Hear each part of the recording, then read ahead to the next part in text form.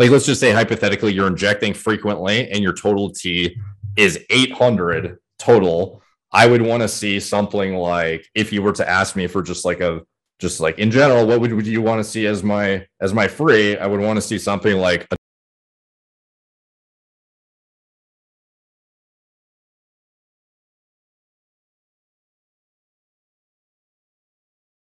what happened to your HDL after introducing TRT? That's because from what I've seen, the main significant aberrations in biomarkers after the deployment of exogenous tests in general is like, it's not that deleterious to, especially at TRT dosages, you're not going to have some like, crazy, like maybe some outliers are going to have potential viscosity issues in their hematology that they need to address through lifestyle changes or whatever. But in general, the thing I see most problematic or difficult to deal with is HDL suppression. And I guess sometimes SHBG suppression can be an issue for some people where they get into like, but usually those individuals are using too high of a dose and infrequent of a dosing schedule. But the HDL, just interested if you notice any differences. Yeah. So an answer, and then I also have a question for you. So it's interesting. My LDL Hdl ratios and my HDL actually improved, but I attribute that to I started running more. So one of the things that I noticed before starting TRT was that I would train, and then it was very hard to train a day or two later. Yeah. I was kind of bragging and aches and pains and things, and you still get them, but I'm able to train more. So rather than just train more in the gym, what I decided to do was, at this point, it's very basic. It's like weight train, take a day off, and on that day off, do some sort of cardiovascular work. I consider the cardiovascular work days off, but that points to how I gym versus running. To me, running is one of those things where I feel like the only reason to stop running is because you decide to stop running, whereas moving physical weight is actually a physics thing as opposed to a neural motivation limited thing. So it's just alternating, lift, run, lift, run, lift, run. And then every once in a while, typically after training legs with weights, I take a day off from everything because I don't typically want to run the day after I've done that if I've done it properly. So I added more running and was able to recover, that's what I think led to the improvement in HDL. So this is an interesting twist, and I think it's an important one perhaps to mention, which is that, yes, TRT can cause some issues with lipid profiles, but if it allows you to do more of the health promoting things that are going to support your lipid profiles, that can actually feed back to a better situation overall. And that's what happened to me. Likewise, the loss of any appetite for sugar or bad foods or processed foods, complete zero appetite for them. So overall, everything improves. That's incredible. Yeah, that's great. So that's how it worked for me. And then that's why I loathe to hear that people start taking TRT or maybe even abusing these things, and then they use that as an excuse to be looser with their training and their diet. Then of course they're going to get sicker, right? Yeah. It's just, it stands to reason, The question I had though was, in your vast experience, because you certainly know for yourself and you've seen a lot of data from a lot of folks, what is the optimal free T range?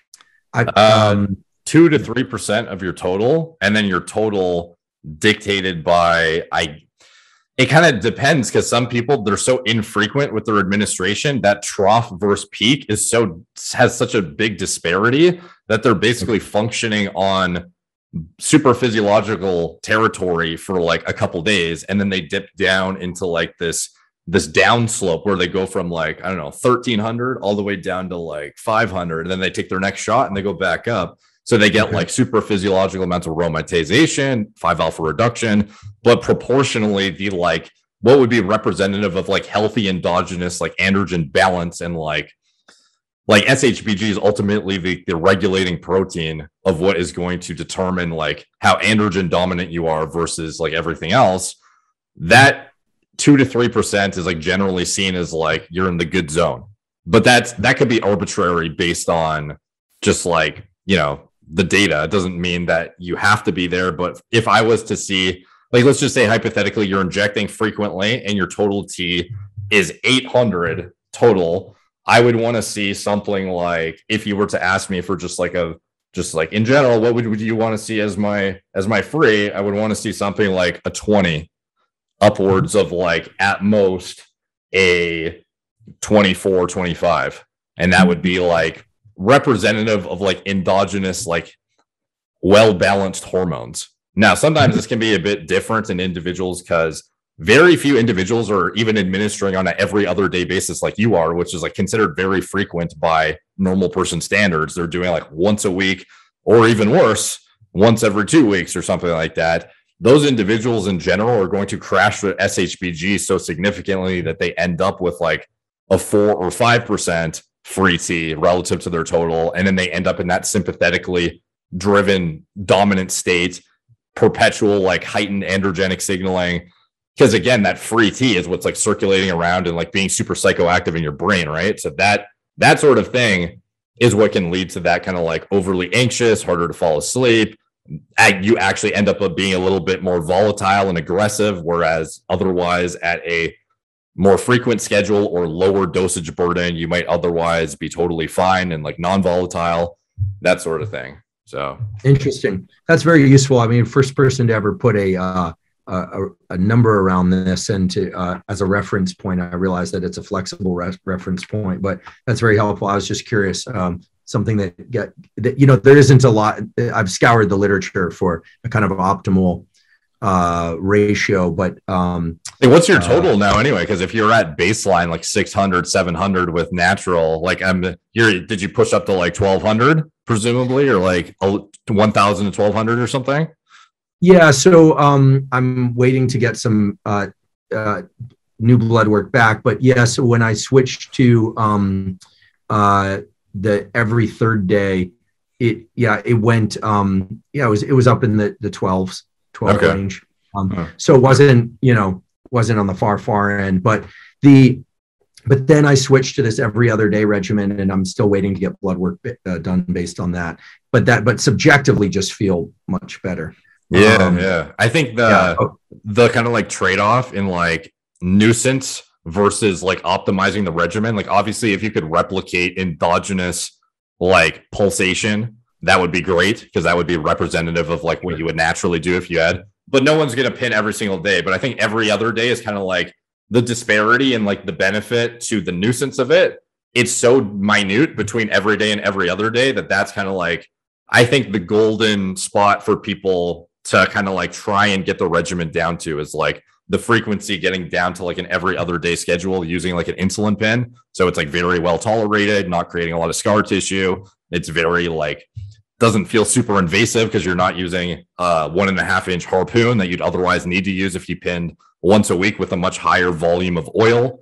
Like that sort of thing, I think is like it seems like you're pretty dialed in. I wouldn't be surprised if you see like a 1000 on your next one. You feel like it seems like it's representative of like you feel pretty good now. So that's great to hear. Yeah, that would be a great place to be. And as I'm tracking all this, of course, because I'm doing this in large part to eventually just reveal all the details of this on numbers and subjectively too. I've taken notes. I'll take mental notes, et cetera, just because there's so little information out there on this. I mean, I think, you are one of the major sources of information out there in terms of someone who's, thinking about this in a balanced way. Everyone else has to guess. But thanks to you, and a few other rare individuals out there like Kyle who are talking about this in the clinical sense and in the practical sense, there's now a real wealth of information under your umbrella.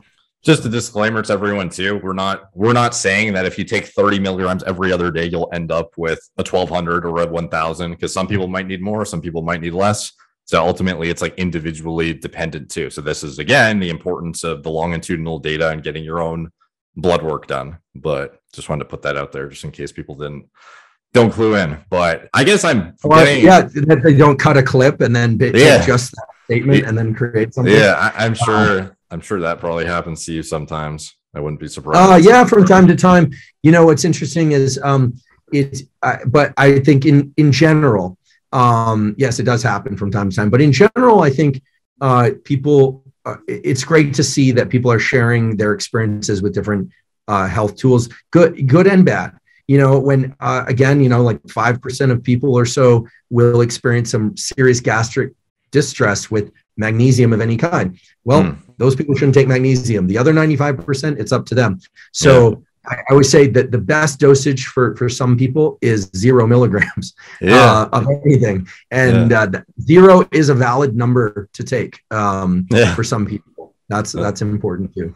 I appreciate you staying on with me until 10:15. Like, I know for me, this isn't bedtime, but for you, it's like pretty damn close. So I appreciate you taking the time to help educate and put out high quality information and create hopefully some high quality entertainment for people simultaneously. And I've been looking forward to this for a while. I'm glad to finally have you on here. And if you want to plug any of your social medias, is it Huberman Lab on all the platforms or? Yeah, okay. Huberman Lab on Instagram, Huberman Lab on Twitter. It's mostly Instagram where I'm at. And then Huberman Lab podcast is Apple, Spotify. We have a YouTube channel as well. So it's any of those formats. And I also want to thank you. I stayed on because I was really enjoying the conversation. As I know I've said it a number of times throughout, but I think that to be able to access quality information and to really, for people to also learn some biology, they're learning from you about hormone pathways and thinking about how these things interact. It's really wonderful. I look forward to hopefully more conversations on and offline with you and to discuss the papers that we're pulling up. I think what we've established a sort of informal journal club of sorts. For those that don't know, journal clubs are where people interested in a common topic will start to review papers and think about those papers and discuss them. And I just really, I really want to extend a genuine thanks because I think that it's rare to get the opportunity to drill really deep into all these topics and to also get a chance to learn back and forth about what people are doing, what they should avoid doing. And it's just really terrific that you've created a platform for this. So thank you, Derek. No, I appreciate that, man. So everyone go follow Andrew on his platforms, and as well watch out for a exclusive episode in the somewhat near future with our medical director at Merrick Health. He's going to be featured on Andrew's podcast and deep diving even more into endocrinology and hormone optimization and whatnot. So watch out for that and make sure you like the video, subscribe, and catch you guys next time.